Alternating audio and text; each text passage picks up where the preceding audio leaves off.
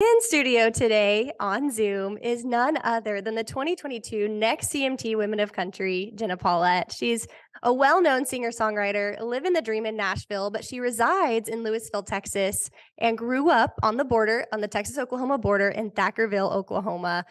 We are so honored to have Jenna here on the podcast. And for all of you guys listening, I hope you guys learned something from this new opportunity with Jenna, getting to hear her story. Jenna, we're so excited to have you here. Thank you for clearing your schedule and having just a moment with us. We appreciate it. Of course. Thank you all so much for having me. Oh, without a doubt. And we have so many exciting things to talk about. You have some big news coming up that I'll let you reveal. But before we do that, I want to talk through your growing up. How did you grow up? What was it like on the border of Texas and Oklahoma and the ranch life there? Yeah, my family had a cow-calf operation on the Oklahoma-Texas line. We had mainly Black Angus mama cows and ended up crossing on Angus and then Charolais. And I just love those little charcoal babies. I just think they're so stinking cute. And of course, we had a few like more, I don't know, mutt looking mama cows that just produced every year, but were kind of crazy. But I just loved it. I think I fell in love with ranching and the lifestyle at a very young age. And that had a lot to do with my mom and my grandparents and the way that they value um that way of life. And my dad as well. My dad's more like that side of the family is more business oriented, which is why Louisville was where we called home. So my dad needed to get to an airport, but we spent so much time on that ranch. I worked there in high school and college, and just I fell in love with it. I fell in love with the lifestyle. And I think because of the lifestyle, I fell in love with country music. And it wasn't really the other way around, which I think for more people, it's that they fall in love with country music and then they want to dive into the lifestyle. And for me, it was like I was on the back of a four-wheeler checking cows and singing Wide Open Spaces at the top of my lungs because it's where I was. And yeah, so for me, it was just this perfect like hand in hand way to bring out what I really feel like God made me to do. And that is sing country music and cowboy. And I think I just knew that from a very young age, and my experiences growing up are what kind of led me there. Yeah, I think it's amazing when you get exposed to agriculture in any way, shape, or form when you are growing up, because it teaches you that life and death are very real things, and you deal with it on a daily, weekly, monthly basis. And I think because you realize that life is precious, that you value it more, and you see a lot of sunrises and a lot of sunsets, and it just gives you this perspective on the world that I think is missing a lot in our culture today, because we live in, cities, and I mean, I have an apartment in Nashville, so I very much am experiencing that part of it too, where you're living in a city, your head's kind of buried in your phone. Um and yeah, I don't know, I just felt like I was very blessed to have the opposite growing up. And really my goal is to bring an aspect of the ranching lifestyle to the mainstream so that people can just get a feel of what they're missing, and in most respects what they don't know they're missing. Oh, yes. There's rural Oklahoma and rural America is the most beautiful places on the earth. And selfishly, I don't want to even tell people how wonderful it is I just know, because you want to keep it to yourself. But yes, I love how big of an advocate you are for that. And I'm going to kind of go off track really quick. This is a little surprise question. I just thought of this. Thackerville, Oklahoma is also home to Terry Bradshaw. Have you ever yes. interacted with him any I in his horse ranch? The funny thing is everybody asked me that question. We've never run into each other. I think his daughter followed me a couple weeks ago on social media, so I'm hoping we cross paths sooner than later. But yeah, they're there. Everybody asked me that question, and I don't know, we just kind of kept to ourselves. My grandparents' house was in Gainesville, Texas, which is 15 minutes from Thackerville. And my grandma always said, I don't want to die in Okie.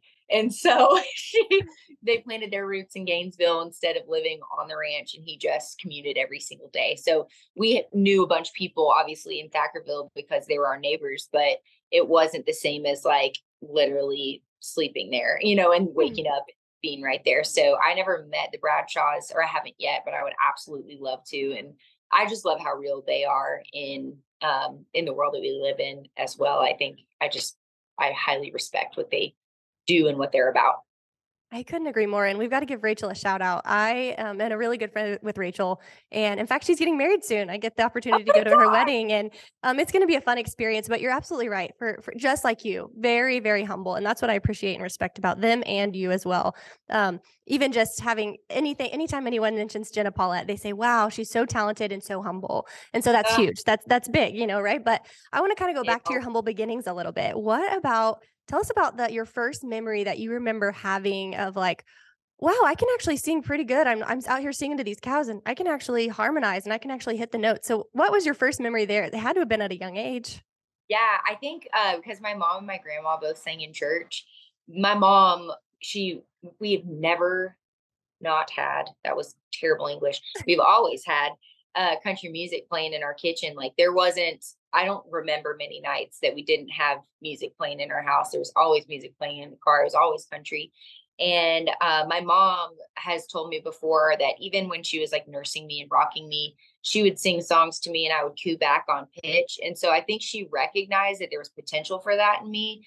And she had gotten it from her mom. So she just kind of paid attention when I was very young, and then helped me kind of realize that as I was growing up. My first solo was in church at age 3.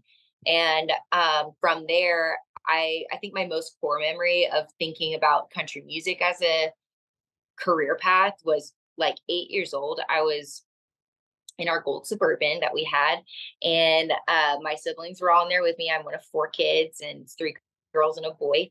And my mom and dad were in the front, and Dixie Chicks record was playing. And I was singing along to either Cowboy Take Me Away or Wide Open Spaces. And my dad turned down the music and turned it back up. And I was on pitch and on time. And I remember him saying, I remember like his lips in the rearview mirror being like, she could do this. She could really do this. And I think it just like clicked in me at that moment. Like there wasn't another option from then on. It was just kind of like, okay, well, these are the 2 things that I love and they go hand in hand. So everything in my life was to that purpose. And yeah, it took longer than I hoped, but but it's going great. And yeah, it started young, and I'm glad that I could recognize that, and that my parents could recognize that in me, so that I could have intention in all of the goals that I set for myself in life. Oh, without a doubt. And that's what I respect about you again, going back to that respect is I grew up singing Hannah Montana and thinking that I was going to be the next star, but like you actually are doing it. And that's what makes you you. You're taking the initiative to become something and work hard at it because you know that it takes a lot of work. And we'll get into that in a little bit. But kind of moving on to the ranch life and Nashville life. Is it Yeah. true that after you're done songwriting and getting the glamorous life, you can be seen at like friends' cattle ranches helping them work Yeah. cattle? Yeah. In fact, like, so I went home during college every summer, worked on our place and helped my granddad and my uncle, fell in love with it there. And then during 2020, my granddad passed away. And so our ranch sold and I didn't have the ability to go home and work anymore. So I just started calling people that are friends of mine that have operations all over the place. And just said like, hey, if y'all need a hand, like I'm just trying to keep my chops up. Please use me. You don't even have to pay me. Just let me come help y'all. And so, yeah, I've worked all over the place. I've worked in Colorado, Utah, lots of Texas and Oklahoma. And yeah, I think it's an honor. And I think it's cool to see how people do it on other operations because every operation's different. The grass is different. Your way you set up your pins and your traps are different. Like it just makes you a better cowboy to experience a million different situations and be able to do it with um gosh, what do they call those? Norfolks and or calf tables or just roping and dragging them to the fire. Like there's just a million ways to do it. And now I've gotten to do it all kinds of ways. And so it's really helped me out. And I love getting to work with my friends too. So, and the goal for me is to get our ranch back. I still have my brand in my name and registered in Love County, Oklahoma. And the guy that bought our ranch from us just told me to let him know when I'm ready. And that he said, he was like, I got a feeling you're going to get it back. So keep your keys. I didn't change the locks. And so, yeah, so I've got like just all of this hope for where I'm headed.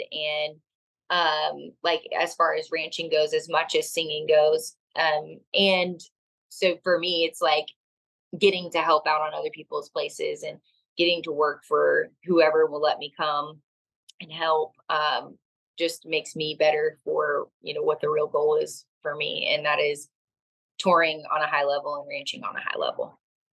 And you're great at both. I mean, it's so cool to watch you to go on stage and live the glamorous life that everyone sees the city people live, and then turn right around and live the humbling life that's every day working cattle covered in dirt. And so, You know what? That's what I'm thankful for, because I never, ever, ever want to have a season of my life where my hands aren't dirty and that somebody can't tell me what to do.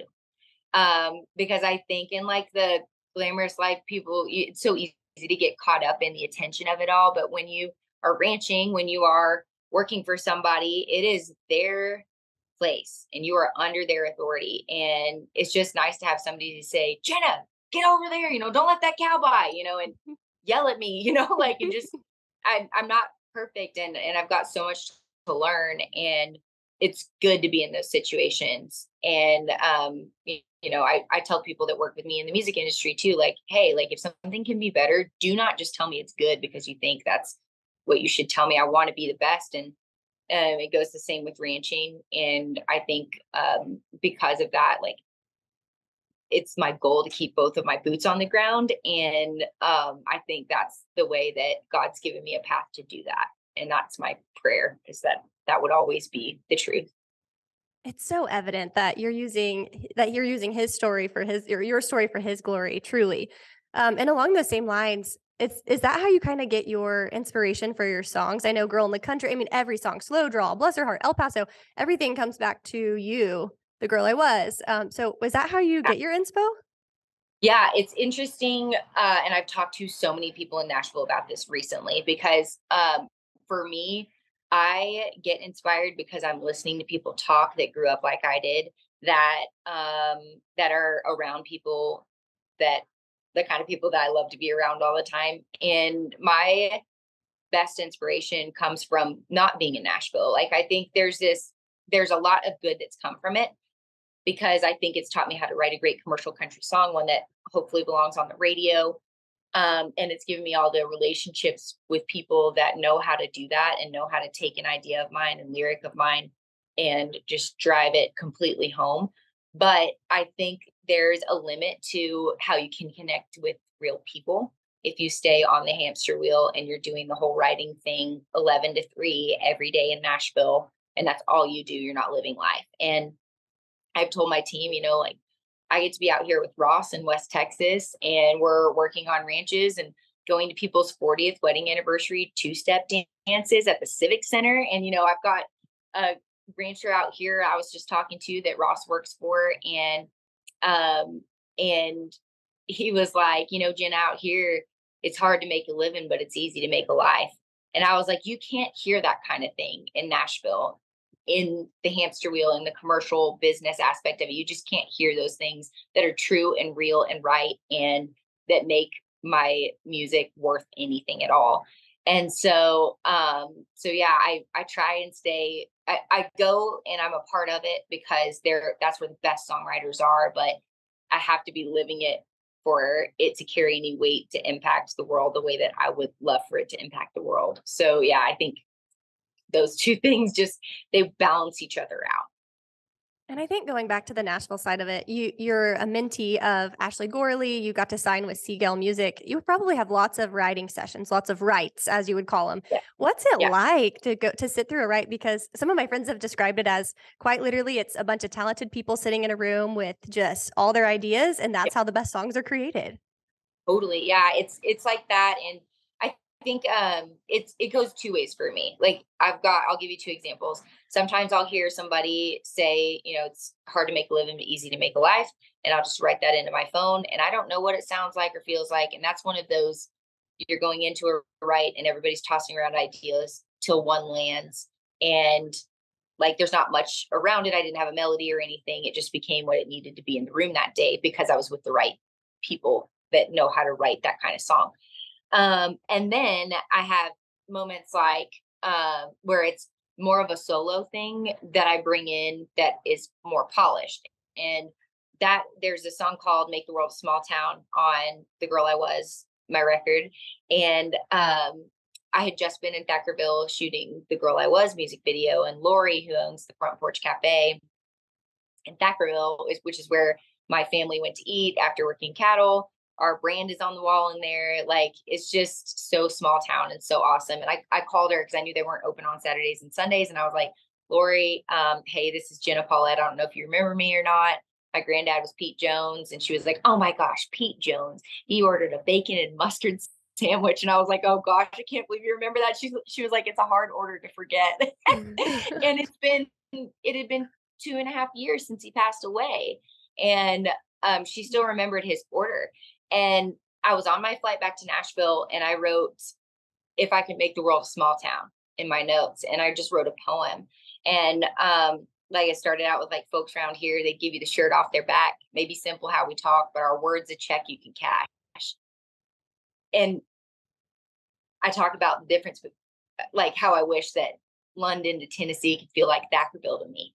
And there's moments like that where it's just like this nugget of truth that resonates so deeply with my soul that poetry comes out, and then I take it into a writing room and they help me drive the idea home. But the nuts and bolts of it, the skeleton of it, it was something that very much came from a raw place in my heart, and became a song. And I've learned to trust that side of me as a writer in the last year, really, because people have been like, oh no, I love that. And I'm like, oh, it's good enough. Because I think being mentored by somebody like Ashley McBryde, who's got 65 number ones or more, I don't even know right now. He's just ridiculous. And he wasn't easy on me, but I was happy about it. Like I would send him an idea, and he was like, well, that could have been good if, like X, Y, Z. And he was just like beautifully like brutal in the best way possible, because I think that made me look at my songwriting critically, and not just like this stream of thought feeling thing that, I wanted people to feel with me, because I think there's a way to articulate things that hits home more concisely than, like the songs I wrote originally are way more watered down versions of what I can write now. And that's because he was very honest with me. But once you get that structure down and you learn how to write a great song, you have to learn how to trust the soul of what you've been trying to communicate that much more, so that the two can come together at that point. And I was talking to somebody on my team, and they were like, yeah, Jenna, you graduated from songwriting school. Now you need to settle in to who you are and what your voice is and what you have to say, and trust yourself. And that stuff has started happening this year. And really a big part of that was Make the World a Small Town, and realizing that most of that lyric was just what came out of my heart. And it was just shaping it up with one other person that made it something that would resonate with a lot of people. And I can't wait for people to hear that song. And it's that song, and then a song called Stop and Smell the Horses, which I sent to Jess on the Justin team like the day after I got the demo back, because I knew she'd get it, and it's a play off of Stop and Smell the Roses. And the hook is, because it ain't always roses. Remember to stop and smell the horses. And it's just all these little things like taste the tequila before you kill it with that lime, pick the blackberries off the vine, listen to the crickets, watch the sunrise and sunset, like all of these things that are very quintessential to anybody that grew up in the heartland who gets caught up in the busyness of life and needs to slow it down. And yeah, anyway, those two songs on the record were just me and one other person. And it was really fun to learn how to trust myself in that, and learn what my voice sounds like in a writer room, as much as, having people that are just ridiculous songwriters and being like, no, like, let's say it your way, because you want to make those people happy when you're in the room too. So anyway, it's been a learning experience. And since you brought up your album, I'll let you go ahead and share the details. It's coming up soon, right? Yes. Oh my gosh. March 31st, The Girl I Was, the title track, honestly is what made me feel like I could even put a record out.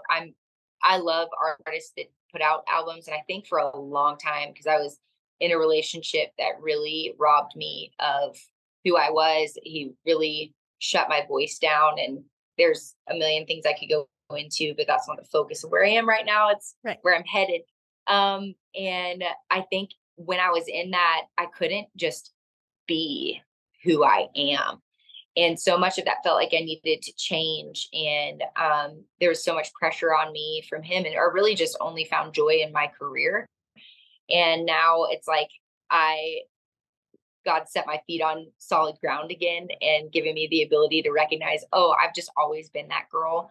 And that moment for me was, I was on a writer's retreat last year and I'd had some time to process everything. And it was like April or early May. And I was going to get everybody pizza. I was with Jessie Jo Dylan, Will Bundy, and Jeb Gibson. And Will and Jeb are all over my record. And Jessie Jo is my first weekend with her. And she's Dean Dylan's daughter who wrote The Chair for George Strait.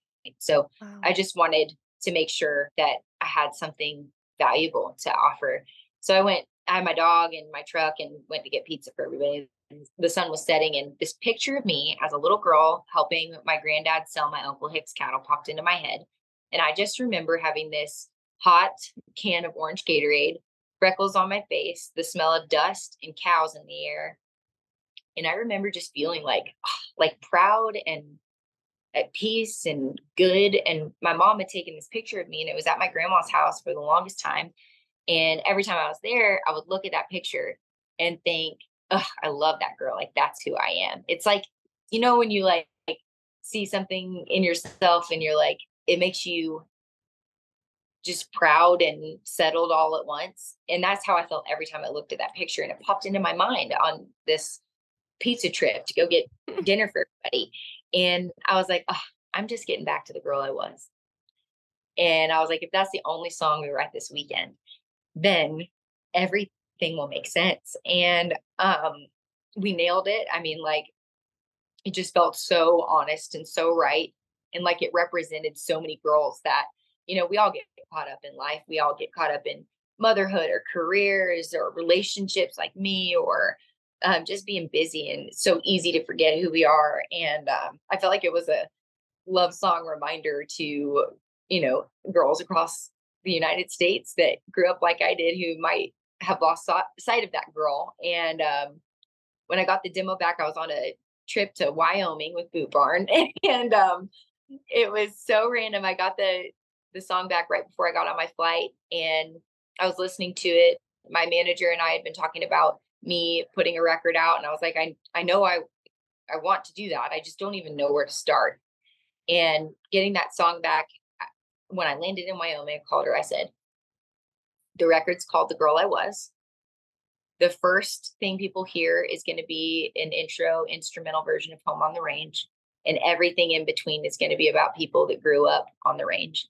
And it just made sense to me finally. And it's like that was the missing puzzle piece that let me have the freedom to say what I needed to say. And it's got some songs that are already out on it, like Country and the Girl, because that I just felt like it was the people's song, and is very much part of the story too. Like when you hear it from beginning to end, you're going to see, just all the puzzle pieces come together. And so it's the first body of work that I felt like I could put my name on that actually felt worthy of being called an album to me, because I have very high standards. Like I love, Reba McEntire and George Strait and the Dixie Chicks and Miranda Lambert and these people that have put together pieces of art that I will forever listen to top to bottom. And so that's like the standard that I hold myself to. And then, you're trying to do something great. And this was the first time I felt like I could even approach a benchmark like that. And it's, obviously I've got a million ways to grow, and I can already see the things that I want to be better on my next record, but I'm very proud of this work of art. And I feel like it is a very right step in the right direction. It and is. I think people will get it, Oh yeah, and you're doing everything to make it look so easy too. So I commend you for that. But there's just something about the rawness and the realness of every song that you put out that for instance, even my friend Ralph in Germany, who you actually got to randomly meet, Yes. he has listened to every song since meeting you, and you're probably your biggest fan in Germany, and knows the 4 songs by heart, the 4 songs that he's mainly listened to. And so I think that's really cool, because people that are enthralled with the Western industry, they're automatically enthralled with you because you live it. You're not like Nashville. You live it every day, and you understand and appreciate the hard work that goes into it. But really quick before we go, I have one final question, because one thing that popped out to me when I first heard the name Jenna Paulette, before I was even with Justin, was how you sang about Justin Boots. And Yes. so I've got to ask, what was the story behind adding Justin Boots in Country and the Girl? Yes. So Girl in the Country. Yes, you were right. Country and the Girl. You got it right. So for me, I grew up working in Justin Boots. Like, I don't know, it was a very obvious brand. I'm a Texas girl, and Justin is a very Texan brand. And no Kona, I had Justin's, like that was the area that I grew up in. It was the most familiar brand to me. And I grew up working in ropers. So like the very traditional ropers, which is so funny because like I ride in like the Clara boot. It's like super, I have them on right now, but they're like the high, like super tall. I don't know what you shaft. I don't know what you would call it. Look The at leg. you. Is that right? Shaft, yeah. Oh, I thought I was just totally off. Anyway, that and because I like it for out here because there's rattlesnakes and stuff like that. But in Oklahoma, like we had snakes and everything, but we were on 4-wheelers, so I didn't need to worry about the tow or anything like that. And I just loved the way ropers looked. And so when we were writing that song, I was like, they were like, "Do you have a brand you love?" And I was like, "Yeah, Justin Boots." And they were like, "Sweet." And we just put it in the song. And it's so funny because obviously Justin has like a massive presence in the Western industry, the rodeo world, all of it. But I've loved hearing girls come up to me and be like, "Oh my gosh," like when I heard that, I was like, "Oh my gosh, I'm wearing Justin's right now." They felt like they were a part of the club. And I don't know, it felt like the right fit because I had been wearing them for so long that it just made sense to me that that was what we use. Plus, like, to me, Justin's a work brand as much as it is a fashion brand. And so that's what we were trying to talk about in the song, is like the difference between somebody who wears boots because they want to look the part versus people that wear it for utility and do have a nice pair of boots that they wear on the weekends, but they're wearing them because they have a job to do. And so yeah, it just felt like the right call to make. And I wrote that song with 2 dudes, and one of them is my future brother-in-law, which is a side note, but like they were like, "That's so sick, Jenna," and like both of those guys, like they're country, but they're not like Western at all. So they had no, weigh in at all. They were just like, "Yeah, it sounds sick. Get me a pair if you get sponsored by them." So, well, now yeah. we're happy to send them all some, right? Yes, exactly. Like, thanks, dudes. Yeah. Before we go, we literally have 0 time left, but I want people to be able to buy your merch. I want them to be able to listen to your songs. Where can they hear you? Where can they find you? Tell us everything. Thank you so much. So yeah, JennaPaulette.com is where you would be able to buy merch. We've got a bunch of stuff coming. We should be launching like the week of the record. And it'll be a lot of really fun stuff. We've got trucker hats that are modeled after the feed store in Gainesville, Texas, which is where my mom grew up and where my grandparents lived and commuted to and from the ranch. T-shirts and sweatshirts and koozies and all that good stuff. And I cannot wait to reveal it all, and designed them with a friend of mine, and she knocked it out of the park. So that's where you can find that. And then socials, just Jenna Paulette. If you look on TikTok or Pinterest or Instagram or Facebook or anything, just JennaPaulette. And yes, that really is my last name. People are always like, "Is that your middle name?" And no, it's my last name.